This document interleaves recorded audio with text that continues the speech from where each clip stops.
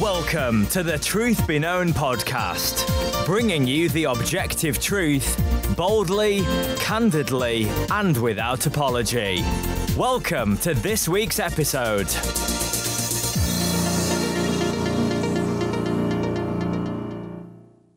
Welcome back to another episode of the Truth Be Known podcast. I'm Nathaniel Jolly. And I am Ekkie Tepsapornchai. And guys, it's good to be back with you again week to week. And I'm sure you enjoy seeing Ekkie's face as much as I do. But we have another special guest with us this week. We've been kind of pre-recording because I'm going to be in California for a few weeks here. Last week, or the last episode, we had Jim Osmond on. And this week we've got Mr. James Coates. Is it James? Is it Dr. James Coates? I don't know. What's your... Technically, it is. I completed the doctorate of ministry back in 2020. Yeah. So we've got James Coates with us. James, a lot of our listeners will know who you are, but we may have a lot of listeners who don't know who you are. So why don't you just give us a few minutes? Where are you serving the Lord? Tell us a little bit about your ministry, your walk there, and then we'll kind of jump into our topic for today. Yeah, I've been pastoring Grace Life Church now for 13 years. In fact, the anniversary for the 13th year is July 2nd. So just coming up on that this Sunday. And here in Edmonton, Alberta, have been in Edmonton for 13 years. I'm from Toronto originally, went to the Master's Seminary for my MDiv and Doctor of Ministry. And Grace Life obviously was a church that came under a lot of attention during the COVID era. And our church has really grown spiritually and numerically as a result of that. So things are busy at Grace Life Church, and our ministry is full, and it's been a blessing to see the Lord work in this season. Hey, James, for those who may not be familiar with what you went through, can you just give us a few sentences summarizing what happened with the COVID shutdown and what you went through that led to this amazing church growth?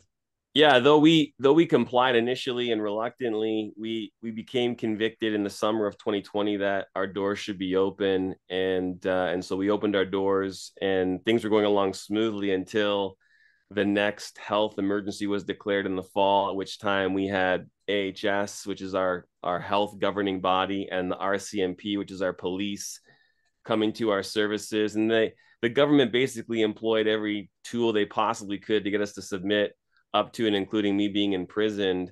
And I wasn't jailed because what I did warranted that by law, but I was given a condition of release that I was not willing to sign because it would have infringed on my ability to fulfill my role as a pastor. And so in not signing my condition, refusing to sign that, I was ultimately sent to a maximum security prison for 35 days until my condition of release could be adjusted to terms that I could agree to by conscience. And so that happened after 35 days. And so my life in our church garnered really world as a result of that. And so a lot of that drew attention to Grace Life Church. Now, I will say this: you've got voices out there that would say that churches that stayed open were growing not with people being saved, but with people just leaving churches that were closed. And we just finished, and I don't normally reference numbers of baptisms or anything else. We just finished 22 baptisms over 3 Sundays. And this is a number of we do baptisms about twice a year, sometimes 3 times a year. And the numbers have been high each time. But the number of people whose testimonies dovetail with our stand, and in some cases they were saved as a result of our church being opened, is significant. And you know, for churches that didn't stay open, I guess one of the ways to kind of like, as an apologetic, to think through in terms of supporting why it's so important to stay open is, when are you ever going to hear a testimony of someone saying they came to Christ because the church was closed? It's probably never going to happen. It's probably not going to be that a person's going to say, I came to Christ because you were so obedient to the government and because you were so committed to loving the community by preventing the spread of COVID-19. And it was through that I was just convinced that Jesus is Lord, and and I believed on him and was saved. I just don't think you're going to hear that testimony. So there becomes a bit of a, a practical apologetic for why it's important to keep the church open. Yeah. And if I'm not mistaken, I think the week after you were arrested, the following Sunday, your church had like the largest attendance ever. Could be. Yeah. I mean, we just I'm had sure it's been surpassed since then. Yeah. So we just, like 2 Sundays ago, because of the baptisms that attracts extended family and stuff like that, we had almost 1,000 in attendance. Wow. And so our attendance has even grown since then, for sure. This is a good segue into our topic today, because the point of all that is really has nothing to do with all the political, maneuvering and positions and things like that. The whole reason the church is in opposition to being closed is because the church has a specific role to fulfill, and the church has its own governing ruler, right, which is Christ. And I love to hear about the people coming to Christ in your church, because there's a reason they got saved when they came. It's because they heard a particular message, right? They're hearing the gospel message, the need for Christ. They're hearing of the condition of man and what God demands because of that sinful condition and what the solution is. And so today we just kind of want to talk about I think the need for Christians to stay laser focused on the world being a mission field, because one of the things that I think everyone observed in the midst of all of that, which is pretty new in the Western world, right? I've spent a great deal of time on the African continent, and things like that aren't necessarily new. Persecution is not new for the church at large, but in the Western world, we've not seen so much pressure on the church like we did during COVID. And of course, now there are other movements, the LGBTQ movements and things like that, that are increasingly putting pressure on the church. And so I think that there can be a human tendency to look at these things and sort of develop kind of a combative stance that doesn't necessarily see people through a spiritual lens the way that we ought to, but more kind of in a secular lens. And so maybe, James, as we're talking about really the importance of Christians maintaining a gospel witness and a love for the lost that would compel us to share the gospel, why don't you just kind of start this conversation by defining the gospel? Because there's a large segment of the church that basically says the gospel's everything, right? If you closed your church, that was the gospel. If you love your neighbor by taking a shot, that was the gospel.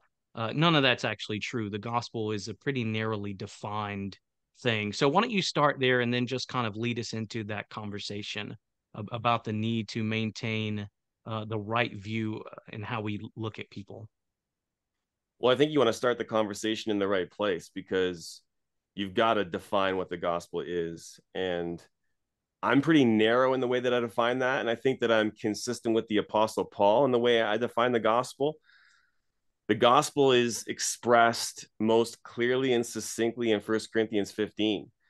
And there Paul identifies that he has submitted to the Corinthians that which is of first importance, that Christ died for our sins according to the scriptures, that he was raised on the third day according to the scriptures. So his death, burial, and resurrection for the forgiveness of sins is the gospel. And so we can kind of expand on that a little bit and talk about God the Father sending his son into the world. We can talk about Christ and his perfect life, his sacrificial death, his resurrection, his ascension.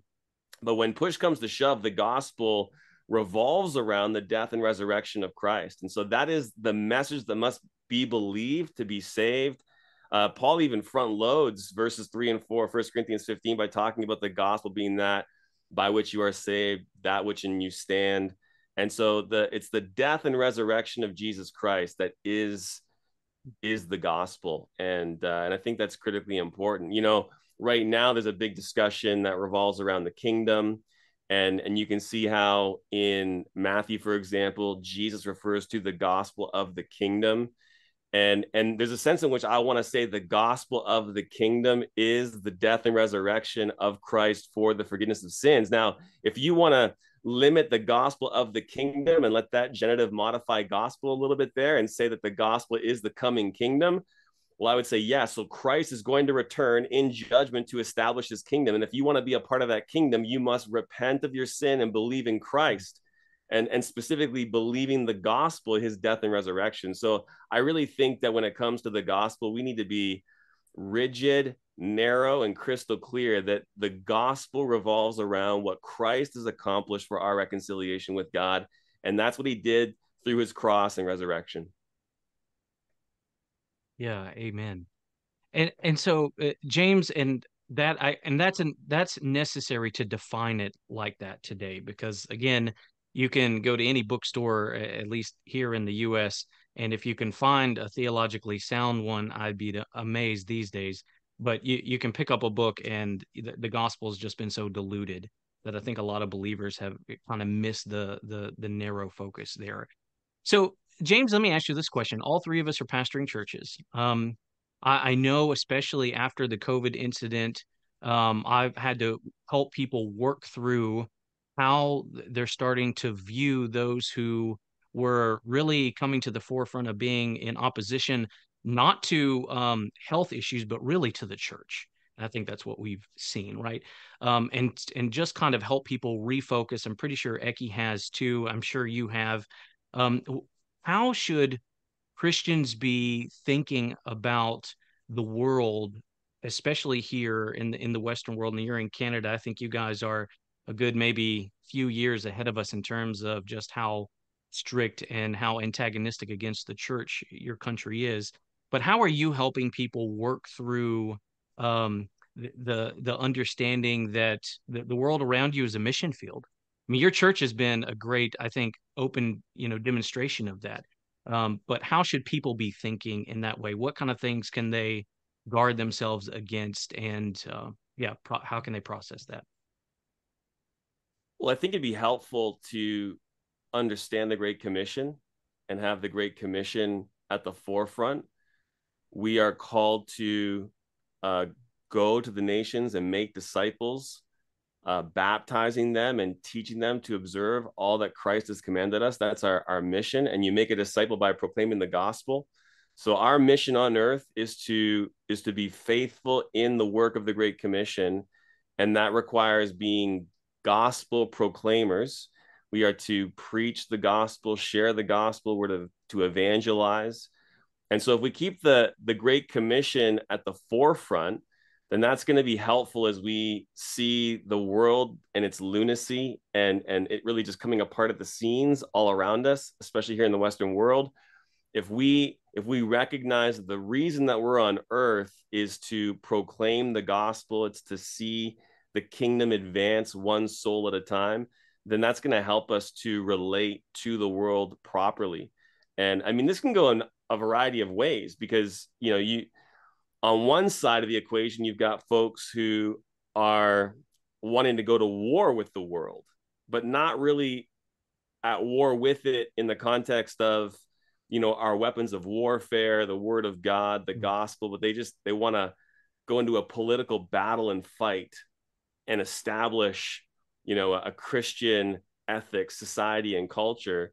Then on the other side of the equation, you've got those who have forgotten that the world hates you already, and you're trying to basically win friendship with the world by basically, yielding to all of its demands and requests to be all that the world wants the church to be, thinking that that's going to get you somewhere with the gospel. And both are wrong-headed. I mean, the world hates us. That's clear.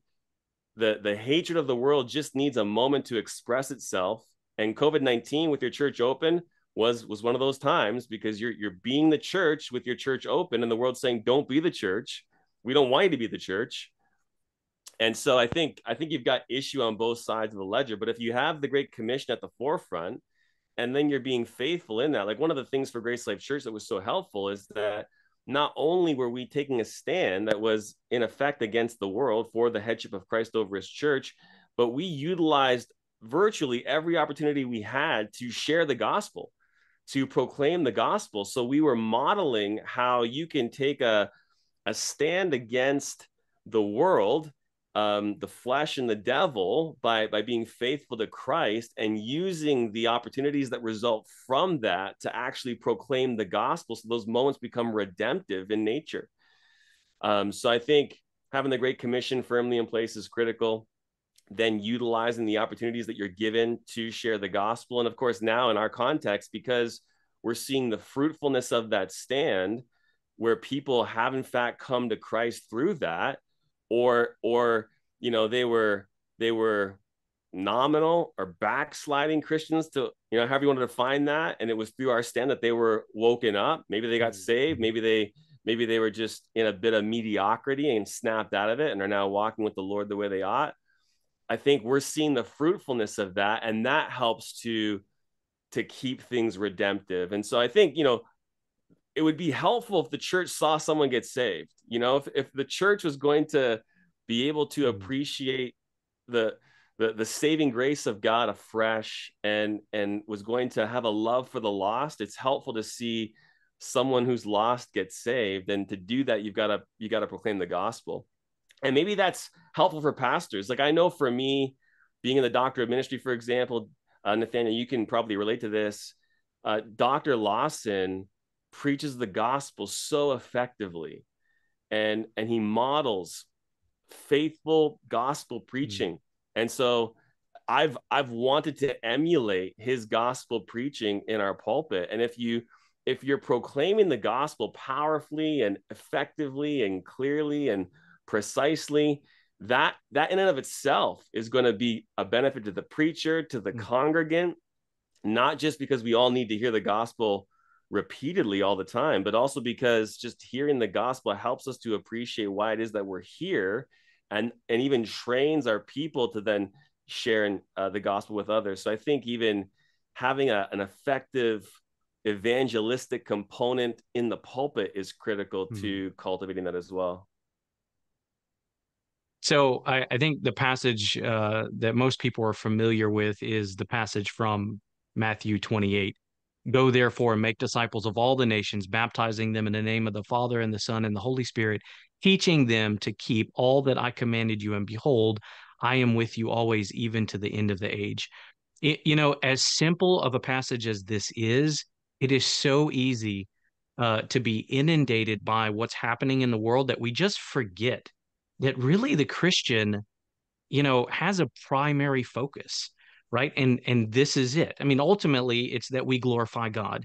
But this is the thing that we should be seeking to do. And you're right, James. I think if we were to just very simplistically divide people up into the temptations that we face, they would fall into the category of either kind of capitulating to win the world, or, you know, being combative and feeling like you need to fight against the world. And I understand those. I don't know about you guys, but occasionally, you know, I see what's going on in, you know, I mean, California is always a good example, because whatever is the worst thing happening in the US, it's coming out of California first, right? And you read these laws, and, you know, you just kind of get that thing that rises up in you, because it's so dark and so evil. You know, guys listening now, the most recent thing is California trying to pass legislation where a 12-year-old can basically say, nope, I don't want to be parented by my parents anymore, and they can just choose to become wards of the state, basically. If that kind of thing that passes, I get, causes a righteous indignation for that type of evil. But we can't lose focus that the reason these things are being passed is because you go to Ephesians, these people are dead in their sins and trespasses, right? They're following after the lust of the flesh, the prince of the power of the air. And so the Christian, when we look at those guys, just help us, maybe, James, if someone were to come to you and ask for counsel, and they say, look, James, I'm just so angry at the oppression the government is bringing down on the church, and the wickedness.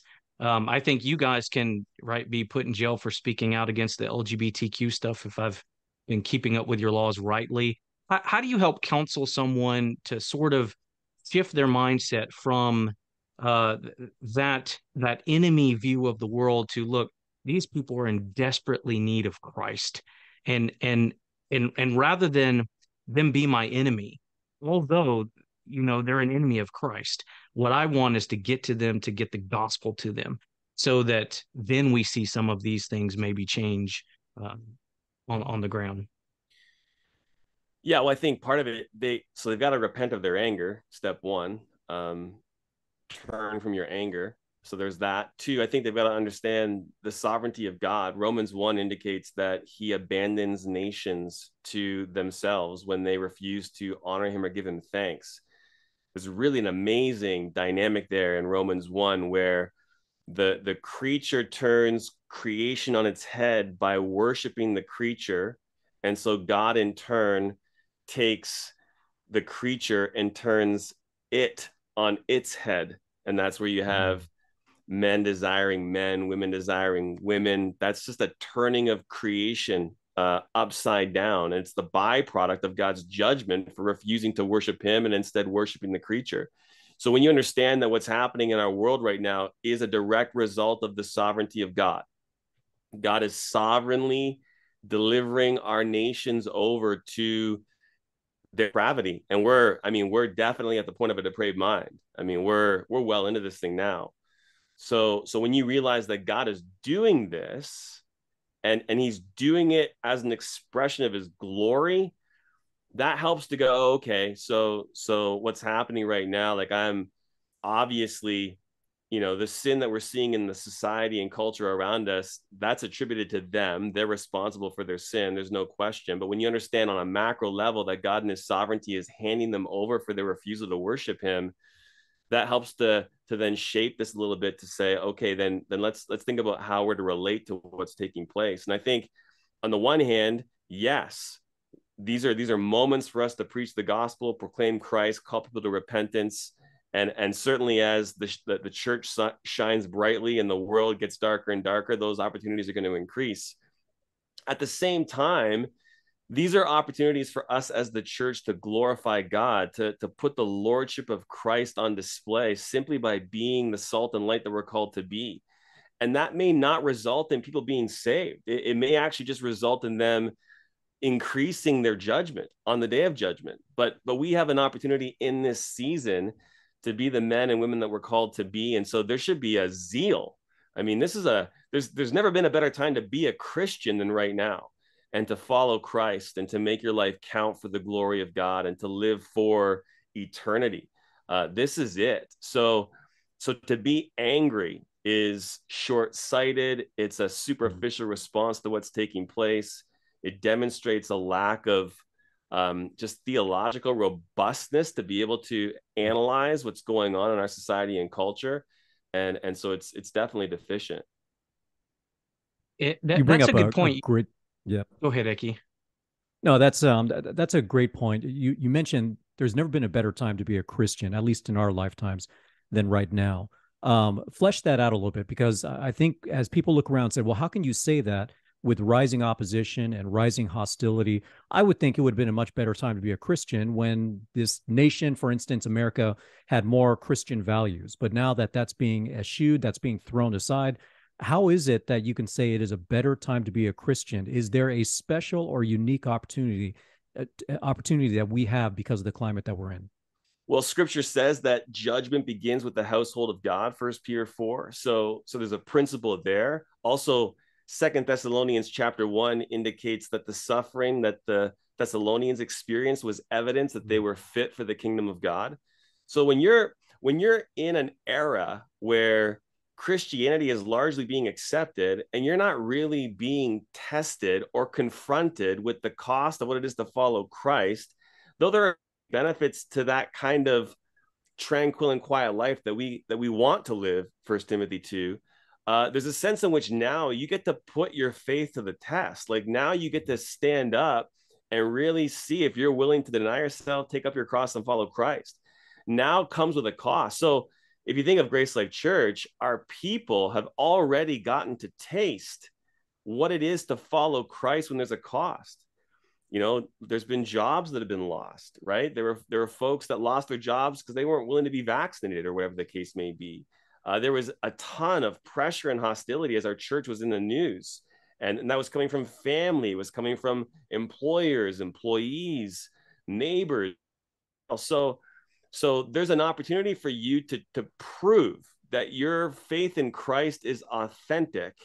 And so what better way to be tested than when it's difficult to follow Christ, when it's a challenge to follow Christ. And so I think just the concept of being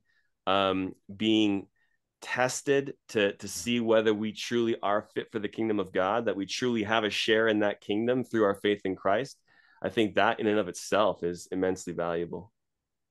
Amen.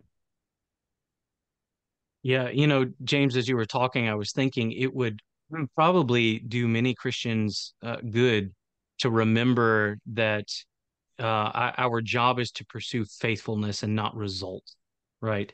And I think we're very results driven. Pastors tend to be results driven, but we've got to pull back and remember that when we answer to the Lord, it'll be for our faithfulness, right? Not the results are ultimately up to Him. And I think you mentioned Romans 1, and that's very interesting because I think just about everyone I talk to would recognize that we're in that kind of scenario where God's hand of judgment is on our nation. I'm sure you guys, I don't know how you wouldn't feel that way about yours either. I feel that way about yours, although I don't live there. But then there's just sort of almost this disconnect from that realization and then understanding, well, if this is God's hand of judgment, then the solution has to be God's solution, right? And that's always just been the same, right? Ultimately, if God wants to destroy America, and He very well may, then that's what He's going to do. But He hasn't changed, the commission. He hasn't changed the expectation for His people to worship Him, to glorify Him, to meet together, to share the gospel. And so, really, what you're describing in its totality is sort of being spiritually minded, right? Rather than getting sucked into just kind of the worldly ways of thinking and being distracted. Yeah, also take Christian nationalism. So you've got all these folks talking right now about how they want to essentially Christianize the US, Canada. Ultimately, that, if you're post-millennial, means the whole world. But let's just take, North America. If you're going to make these nations Christian, you have to overcome Romans 1. I mean, our nations are under the judgment of God. He has abandoned us. And the reason He did is because of a refusal to worship Him. So if you're going to reverse what's happening in our culture and society, it's an issue of worship. You're going to have to bring these countries and nations to a place of worshiping Christ. And there's only one way to do that, and it's through the gospel, because it's through the gospel that God administers the effectual call that results in regeneration, where we are brought to life to believe on Christ. And so apart from that, there's no Christianizing of these countries. It is impossible. In fact, I would say it's an exercise in futility, because you are essentially working against the sovereignty of God. That's quite the statement, working against the sovereignty of God. But I think that's true, So let me ask you a couple of questions, if I may. You guys are going through even more intense kind of government opposition to God than we're seeing here in America. And when you get someone that comes to you and ask you, should I be moving to some place where it's more safe? Should we consider going to the U.S.? Should we consider going someplace else to get away from this? How do you respond? How do you counsel someone through that kind of decision making?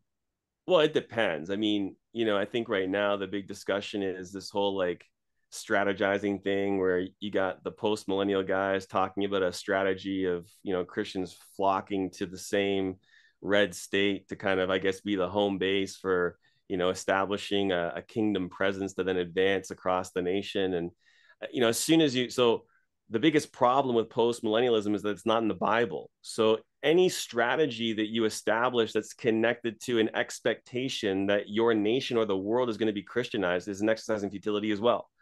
So there's that. Now, as you're speaking to an individual, if they want to move to a particular state, they want to flee a particular place, I mean, they're free to do that. There's nothing preventing them from doing that. You can talk to them about their desires and motivations for doing that. And certainly as you get into some of that, there may be opportunity to pastor their heart, shepherd their heart, and redirect, fears that are misplaced or whatever the case may be. But I mean, yeah, if someone wants to move, into the States from Canada because they want to flee, Justin Trudeau, they're free to do that. I mean, there's nothing preventing them from doing that. In my case, I'm probably not going to do that because I have a flock, and so I'm not going to leave the sheep behind to flee a tyrant.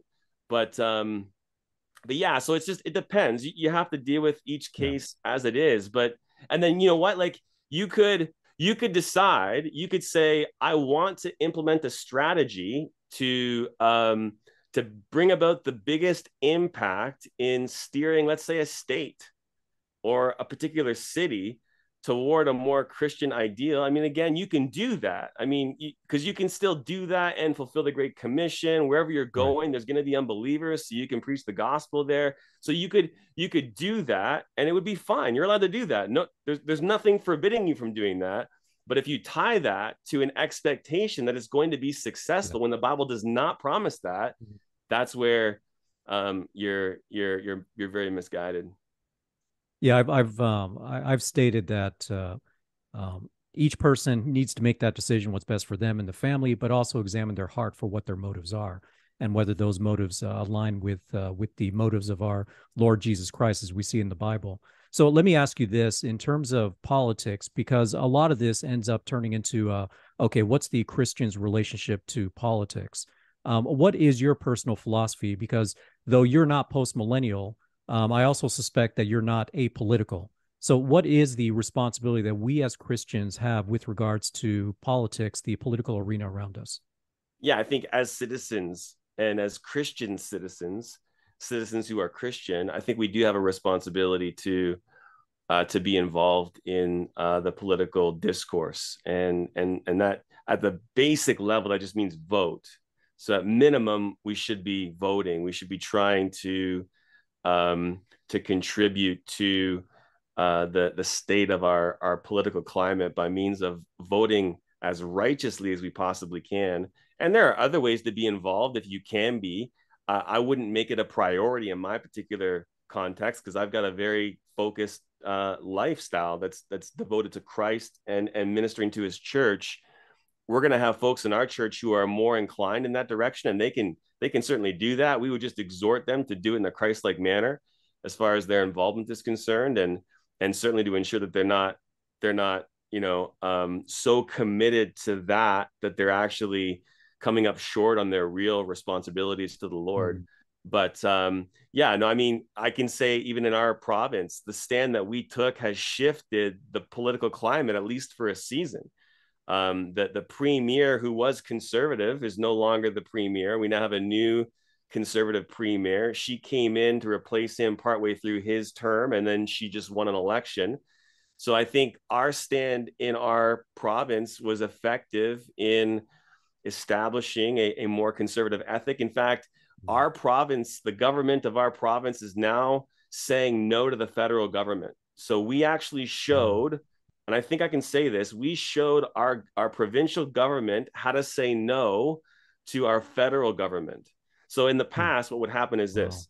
The federal government would impose some law on our province, and our province would then respond by taking the federal government to court. But until, like, that takes forever for that to be worked out. And until then, you're complying with the federal government and what they've imposed upon you. Now our province is saying, no, we're not going to comply with that unjust edict. We have our own jurisdiction, so we're gonna do that. Then it's going to go to the court because the federal government's going to take us to court now, and then it'll get worked out that way. So we've shown on a variety of levels how to say no to a higher level of authority. And so I can say without a doubt that even just by being the church, without even being political by way of a motivation, like we weren't trying to be political. We realized that our stand had political implications, and we understand that it took us into the limelight of politics on some level, but we were just being the church. We were just trying to glorify Christ, and it certainly had an impact. And I think that's really helpful too, as far as the lost is concerned, is when they see that following Christ actually makes a difference. I mean, when the unbeliever can look at the church's stand and go like, wow, there's an institution that's doing something beneficial for society, that in and of itself might gain a hearing for the gospel. And I think in some cases it has, for sure. And if I may ask, your eschatology, you're not post-mill. Are you pre-mill or amill? I'm pre-mill. You're pre-mill. So despite sharing, and I'm pre-mill as well, Nathaniel's amill. He's considering pre-mill right now. But anyway, I'm the odd duck. Despite the common objection about pre-mill being a quote-unquote loser eschatology, or perhaps pre-mills being blamed for being apolitical or being careless or reckless about what's going on around them, I think the testimony you're sharing shows that you can be pre-mill and still seek to be salt and light and to preserve what is good and to even affect good around you. Yeah, absolutely. I mean, we could certainly use, things that are going on in the context of our church right now, but we were just on a TMF, so a master's fellowship call with John MacArthur. And if you could hear everything that they are doing, Grace Community Church, TMAI around the world, there's a big push right now for impacting children at the school level. And so, yeah, without a doubt, I mean, the motivation is different, though. We're not trying to conquer the world. We're not trying to Christianize society. We're just being faithful to our Lord and seeking to build up his church, call people to repentance, be salt and light. And so, yeah, without a doubt, I mean, the motivation is different, but the orthopraxy is in some respects similar, very similar. Yeah, I think this is a vital distinction. Yes. I'm sorry. I think this quick. is such. Go ahead, Ekkie. Sorry, Nathaniel. To your point, faithfulness, and I think what you're describing, James, is faithfulness. When you say we're not seeking after result in society, we're not trying to Christianize the nation and all that. I think what you're saying is that we're not focused on the result. We're focused upon the process that is prescribed to us by our Lord. Absolutely.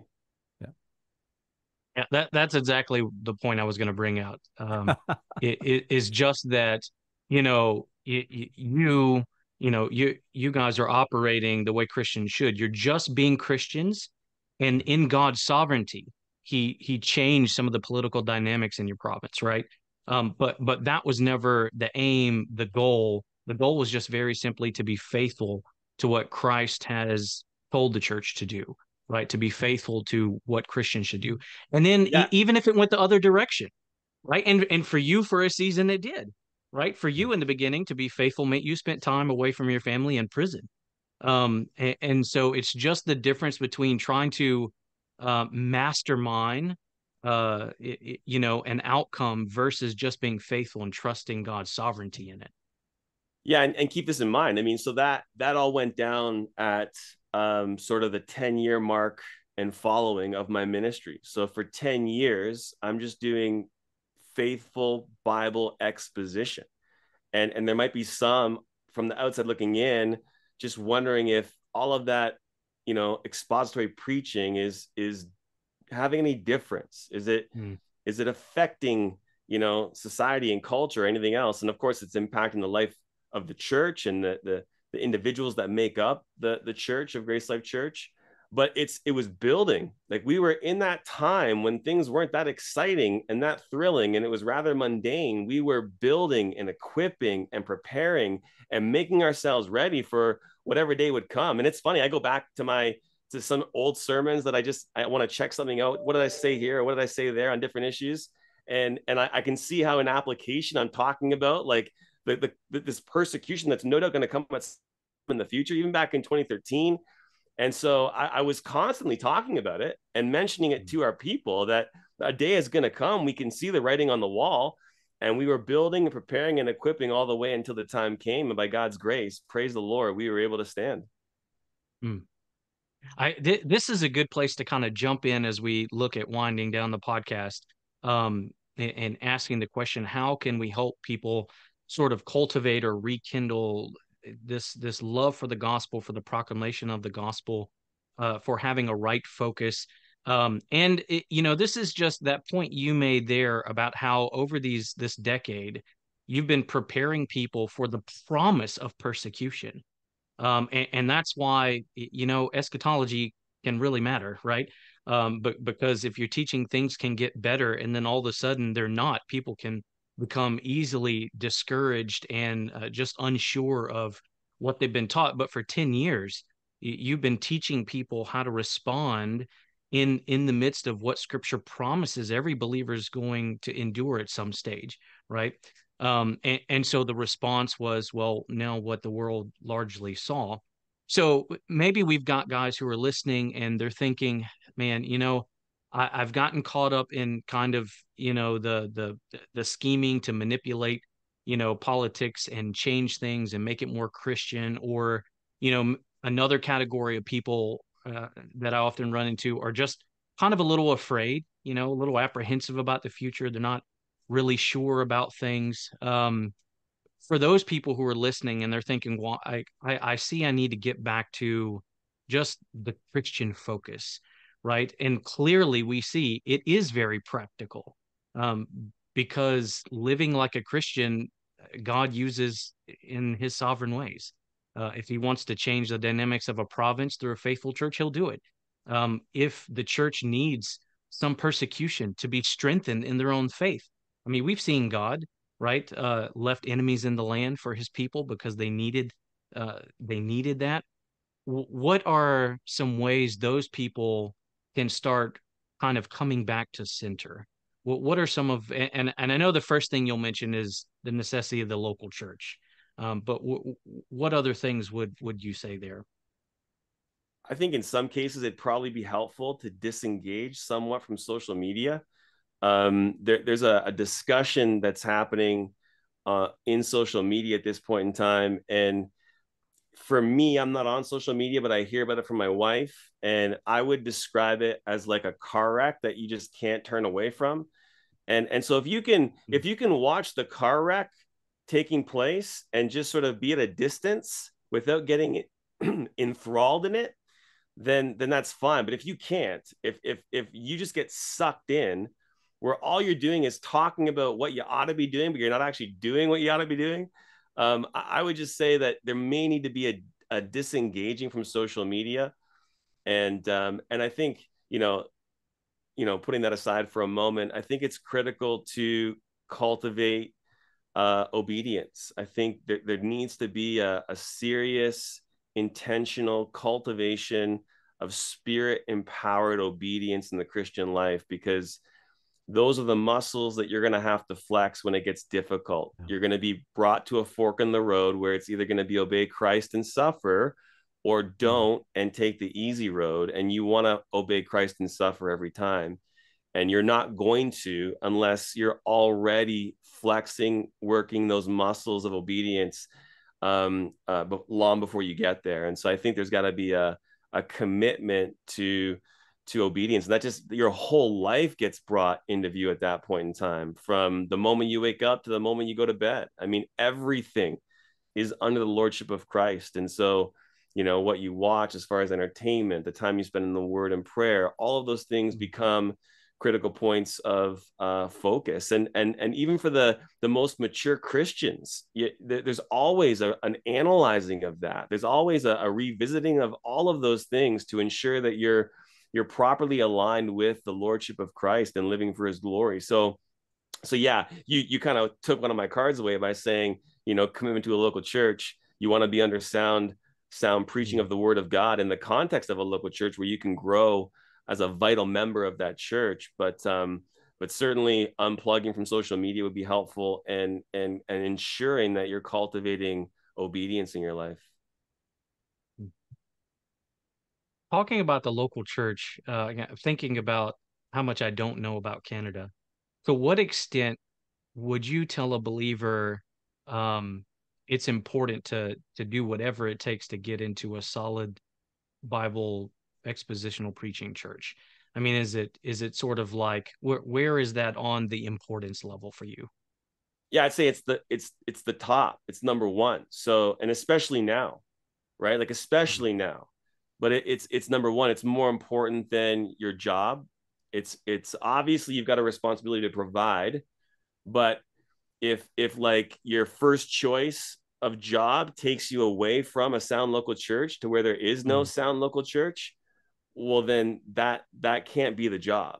I mean, you've gotta provide for your family, and the Lord in his graciousness is never gonna have you choosing between providing and church. Like he's gonna provide, he's gonna give you both. It may not be your preferred job, but nevertheless it's gonna be feasible. So yeah, I think it's number one. I think you got to be in a sound local church, and I've seen it. I mean, people who aren't plugged into a sound local church, there's so much they're missing, so much they don't get. And I've got examples that I could reference right now, but I won't, just because I don't want to invoke the individuals that it impacts. But when you plant churches, for example, you find out real quick that the individuals who weren't necessarily as far along in the Christian life as you thought they were, well, that they aren't.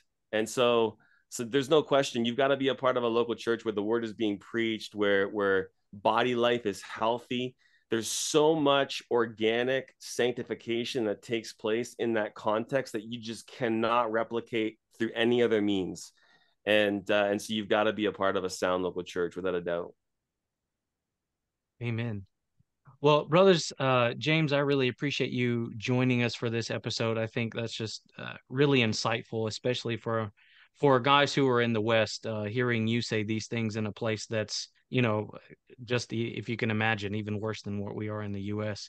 I want to leave us with a verse you referenced. I think you referenced earlier, John 15:18. Christians just can't forget this, right? This is just one of those promises in Scripture, and you've done so well in equipping your people to be ready for persecution that, well, the whole world saw the fruit of that, right? And praise God that he was glorified through it. John 15:18, Jesus says, if the world hates you, know that it has hated me before it hated you. If you were of the world would love its own, but because you are not of the world, but I chose you out of the world, because of this, the world hates you. Pretty definitive statements there. And so, well, thank you for your faithfulness, James. Thank you guys for joining us on the podcast today. I hope that this has been helpful to you. And until next time, let the truth be known.